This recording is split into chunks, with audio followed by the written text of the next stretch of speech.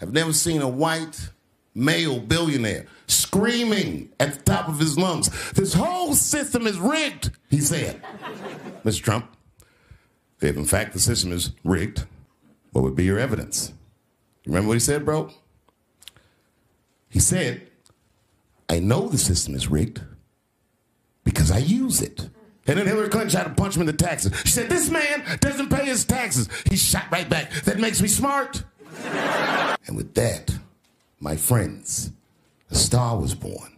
I don't know how many different ways Dave Chappelle has got to tell you all that he's a Trump supporter, but he's letting you know he's a Trump supporter with what he says and where he lives.